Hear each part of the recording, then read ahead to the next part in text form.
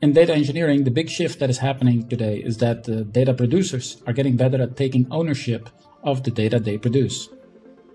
Data contracts are a tool to help data owners to communicate the API for data. It expresses exactly what data is available to all consumers, like schema, semantics, update frequency, and data quality guarantees.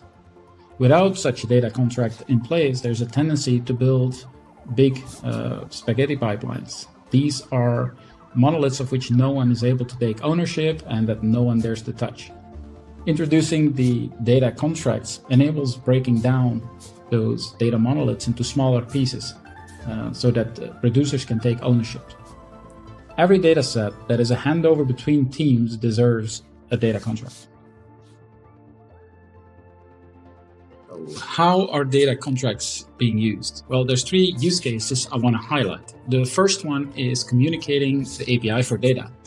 When consumers want to find or understand data, they should be discovering only the data that's covered by a data contract. The information in the data contract should contain all the details so that a consumer can start using that data. The contract here acts as a system of record for metadata that can be surfaced in tools like a data catalog. And that's because that is the place where consumers go and look to understand the data.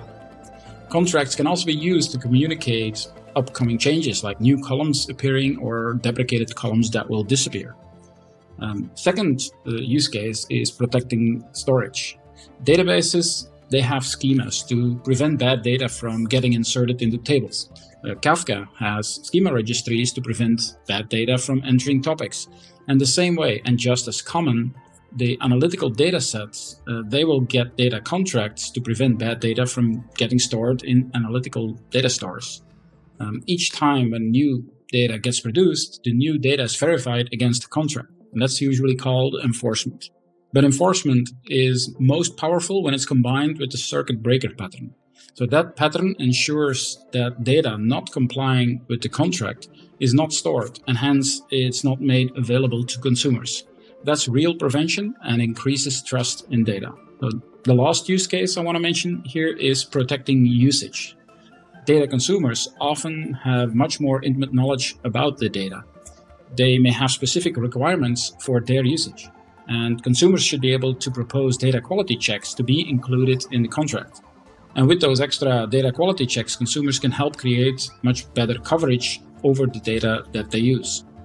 That concludes the usage, which means like API for data, protecting storage, and protecting usage. But those are the three key use cases for data contracts. Well, as data producers are taking more ownership of their data, it's quite important to provide convenience to those data engineers building pipelines.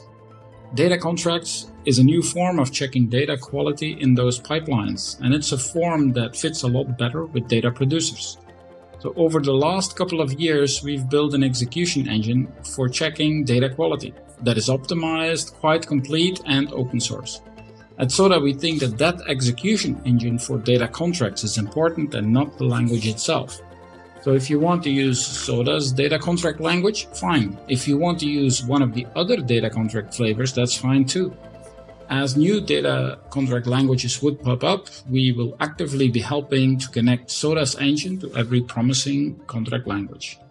And so as a user, you can be sure that Soda is a choice for the long run.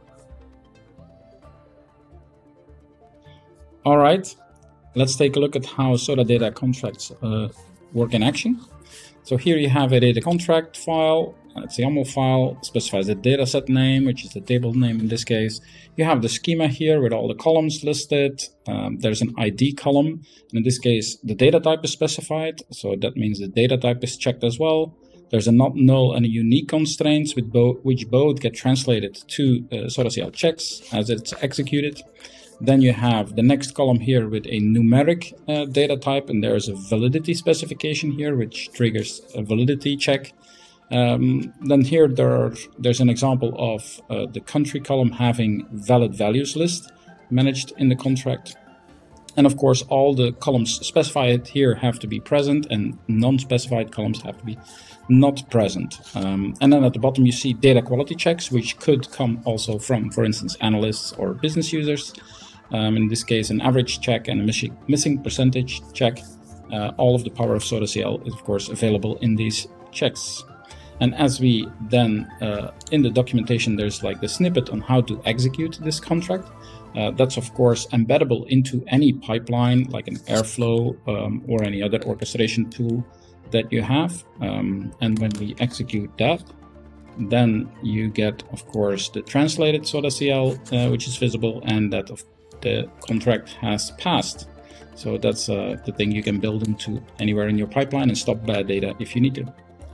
With that, thank you very much.